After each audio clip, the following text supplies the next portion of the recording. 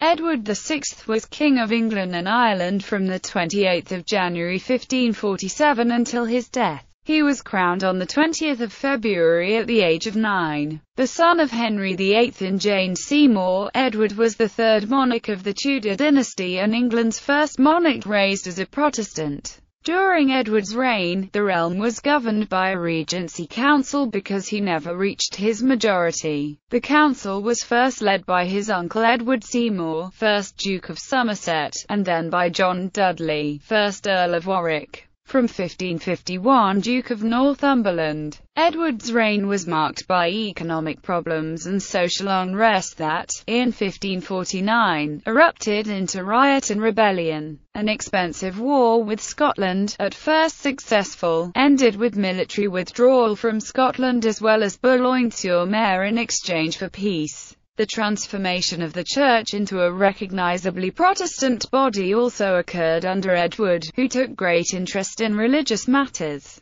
Although his father, Henry VIII, had severed the link between the Church of England and Rome, Henry VIII had never permitted the renunciation of Catholic doctrine or ceremony. It was during Edward's reign that Protestantism was established for the first time in England with reforms that included the abolition of clerical celibacy and the Mass and the imposition of compulsory services in English. The architect of these reforms was Thomas Cranmer, Archbishop of Canterbury, whose Book of Common Prayer is still used. In February 1553, at age 15, Edward fell ill. When his sickness was discovered to be terminal, he and his council drew up a device for the succession, attempting to prevent the country's return to Catholicism. Edward named his first cousin once removed, Lady Jane Grey, as his heir and excluded his half-sisters, Mary and Elizabeth. However, this decision was disputed following Edward's death, and Jane was deposed by Mary within 13 days. As Queen, Mary reversed Edward's Protestant reforms, which nonetheless became the basis of the Elizabethan religious settlement of 1559. Early life. Birth. Edward was born on the 12th of October 1537 in his mother's room inside Hampton Court Palace, in Middlesex. He was the son of King Henry VIII by his third wife, Jane Seymour. Throughout the realm, the people greeted the birth of a male heir, whom we hungered for so long, with joy and relief. Te Deums were sung in churches, bonfires lit, and there was shot at the Tower that night above 2,000 guineas. Queen Jane, appearing to recover quickly from the birth, sent out personally signed letters announcing the birth of a prince, conceived in most lawful matrimony between my lord the King's Majesty and us. Edward was christened on the 15th of October, with his half-sisters, the 21-year-old Lady Mary as godmother and the 4-year-old Lady Elizabeth carrying the chrisom, and the Garter King of Arms proclaimed him as Duke of Cornwall and Earl of Chester. The Queen, however, fell ill on the 23rd of October from presumed postnatal complications, and died the following night. Henry VIII wrote to Francis I of France that, "Divine Providence hath mingled my joy with bitterness of the death of her who brought me this happiness." Upbringing and education. Edward was a healthy baby who suckled strongly from the outset. His father was delighted with him. In May 1538, Henry was observed dallying with him in his arms, and so holding him in a window to the sight and great comfort of the people. That September, the Lord Chancellor, Thomas, Lord Audley, reported Edward's rapid growth and vigor, and other accounts describe him as a tall and merry child. The tradition that Edward VI was a sickly boy has been challenged by more recent historians. At the age of 4, he fell ill with a life-threatening quartan fever, but, despite occasional illnesses and poor eyesight, he enjoyed generally good health until the last 6 months of his life. Edward was initially placed in the care of Margaret Bryan, Lady Mistress of the Prince's household. She was succeeded by Blanche Herbert, Lady Troy. Until the age of 6, Edward was brought up, as he put it later in his chronicle, among the women. The formal royal household established around Edward was, at first, under Sir William Sidney, and later Sir Richard Page. stepfather of Edward Seymour's wife, and Stanhope. Henry demanded exacting standards of security and cleanliness in his son's household, stressing that Edward was this whole realm's most precious jewel. Visitors describe the prince, who was lavishly provided with toys and comforts, including his own troupe of minstrels, as a contented child. From the age of 6, Edward began his formal education under Richard Cox and John Checker, concentrating, as he recalled himself, on learning of tongues, of the scripture, of philosophy, and all liberal sciences. He received tuition from Elizabeth's tutor, Roger Ascham, and Jean Belmain, learning French, Spanish and Italian. In addition, he is known to have studied geometry and learned to play musical instruments, including the lute and the virginals. He collected globes and maps and, according to coinage historian C.E. Challis, developed a grasp of monetary affairs that indicated a high intelligence.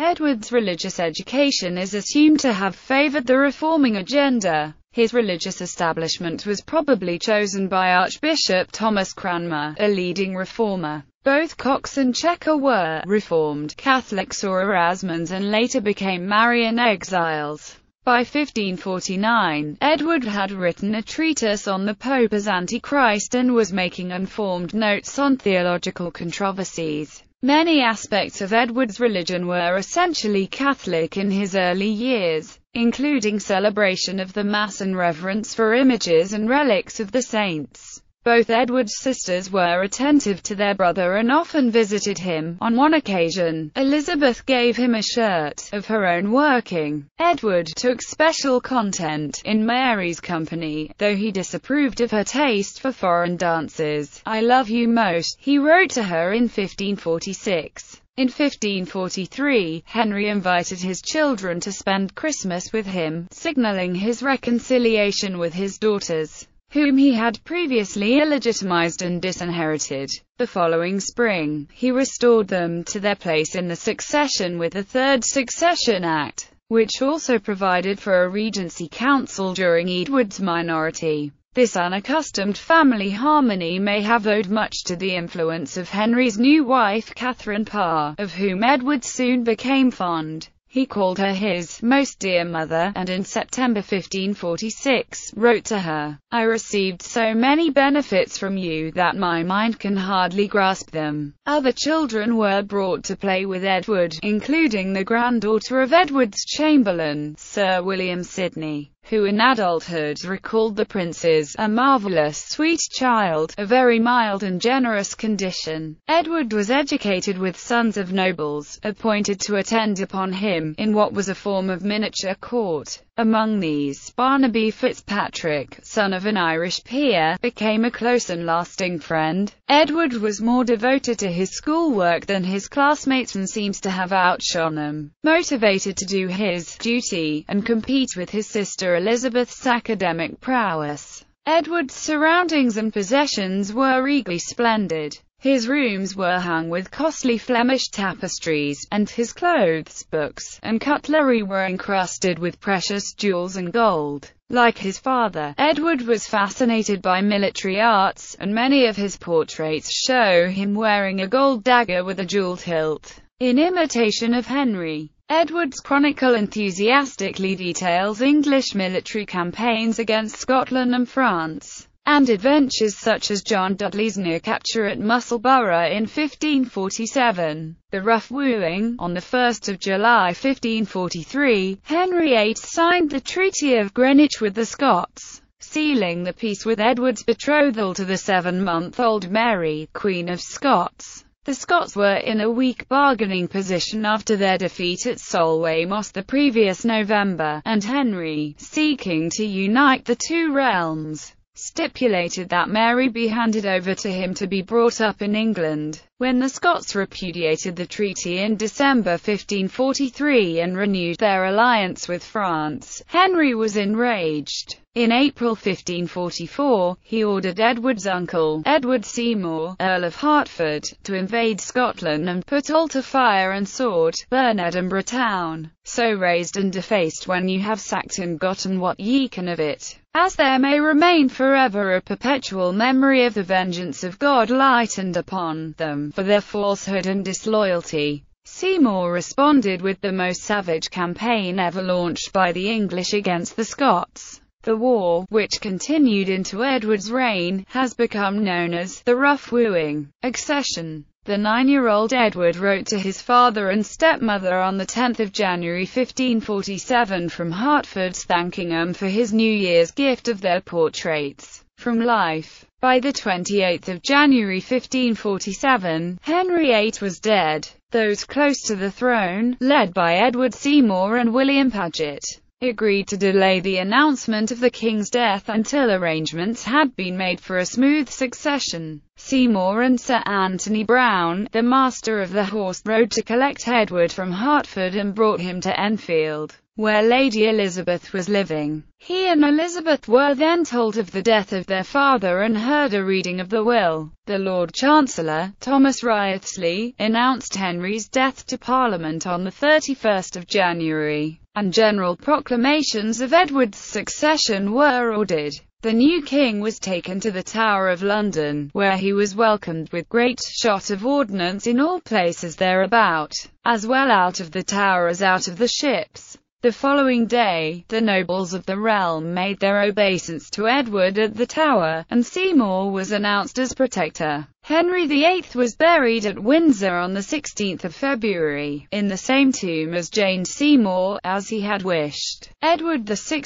was crowned at Westminster Abbey 4 days later on Sunday 20 February. The ceremonies were shortened, because of the tedious length of the same, which should weary and be hurtsome peradventure to the King's Majesty, being yet of tender age, and also because the Reformation had rendered some of them inappropriate.